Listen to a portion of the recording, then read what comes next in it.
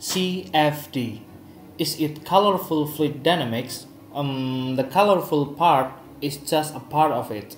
It is computational fluid dynamics. Yes, computational fluid dynamics. It must be very fluid dynamics like this picture. And of course, very computational like this.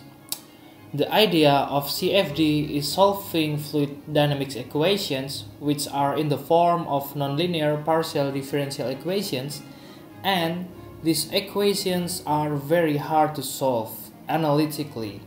So we can solve it with numerical method and execute those numerical calculations with the aid of computer. Before we lose our motivation to study this subject because of its complexity, let's explore the advantages of using computational fluid dynamics method and its usage in some industrial applications. Okay, it was 1970s when NASA conducted a high maneuverable aircraft technology project and predicted an excessive drag force in near the speed of sound. The redesign cost for wind tunnel test is almost $150,000 and would pending that project. Instead of using wind tunnel, the project was redesigned using supercomputer, or known as a CFD, and cost only $6,000. We can imagine with much more powerful and affordable nowadays computer, we can save much more cost to perform this test. Secondly, without a physical testing, we can reduce or even get rid safety issues such as explosion of testing combustion engine or high pressure system, fuel leakage problems, emission of toxic gas, higher rotational part, noise, touching a hot object, or even electric shock. Imagine we must test a gas turbine performance without a complete testing of its structural integrity or even the resultant emission. It is very dangerous. Okay, and it is maybe the most obvious advantage of CFD, flexibility. With digital modeling, or known as a digital prototyping, we can easily alter our model without sacrificing cost for fabrication, material, and most importantly, time. Imagine your company wants to design hundreds and hundreds of various impeller geometries. With physical modeling, you must make the mold, program the CNC, prepare the material, and much more efforts to fabricate the sample one by one. Because CFD simulation is done in computer, we can easily display the detailed space and time dimension of our case. For example, we can pick the temperature value in each location in the combustion chamber without disturbing the flow. Imagine if you make an experimental method and insert a probe inside this combustion chamber, probably that probe will alter the flow. This advantage is very important for sensitive flow problems such as measuring vortex flow or transition from laminar or to turbulent flow. Probably one of the most common problems in CFD is people's skepticism in its accuracy. Is CFD accurate? Yes, of course, it can be very accurate, but it depends on the operator's experience. And comparing CFD and experimental method accuracy is not fair, because they are different tools and usage. Both have advantages and disadvantages, and more importantly, they complete each other. Sometimes we use experimental result to validate CFD theory or vice versa.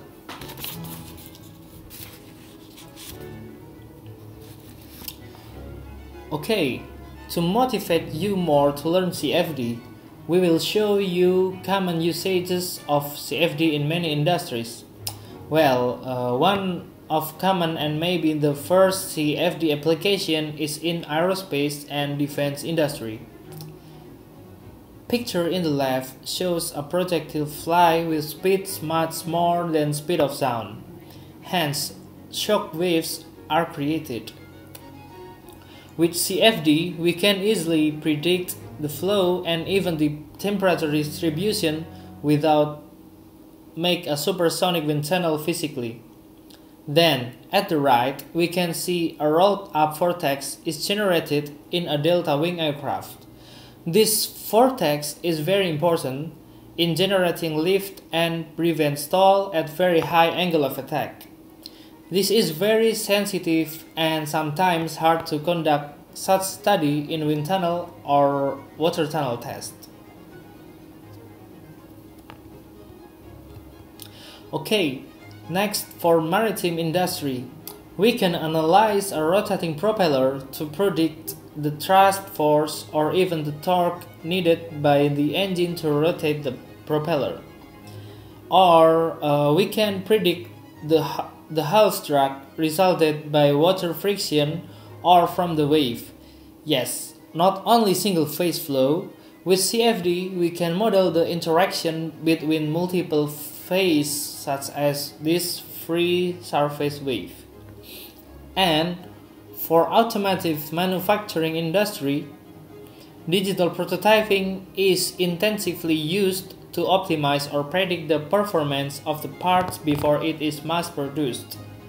The common tasks are prediction of the drag force of a racing car, predicting pressure drop or noise from a muffler, or predicting turbocharger efficiency.